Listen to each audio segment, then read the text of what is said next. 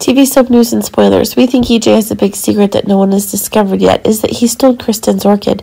If this is true, then EJ is too cruel when he accepts to let those women die unjustly. If you have the same opinion as us, let's discuss it in this video. There are several reasons why we believe EJ was the culprit in stealing this orchid, especially in the recent episode where EJ talks to Stefano's portrait.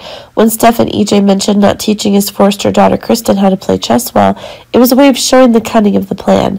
We have a feeling that he knows the truth about Kristen's orchid, even though no one has told him about it yet. But what if EJ pairs this orchid for? We think that's his way of getting rid of Kristen. As viewers know, Kristen was the one who was heavily involved in the plot with Lee Shin to brainwash Stefan. Her goal was to make Stefan fall in love with Chloe so that she could have a chance to be with Brady, and we also know Kristen has been secretly using Stefan's brainwashing to intimidate EJ lately because she always values EJ's complicity. In addition, EJ said that Kristen made the wrong move and he thought he was going to go down this time, and he mentioned Brady, the one who recently escaped Kristen's control when the orchid disappeared. We think that EJ only targets Kristen without thinking about or caring about other people's lives.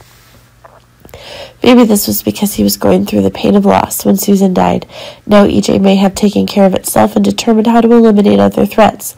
In it, he can identify Kristen as one of the people he needs to get rid of, so he knows the truth about the orchid and has it. What do you think about this story, whether that happens or not?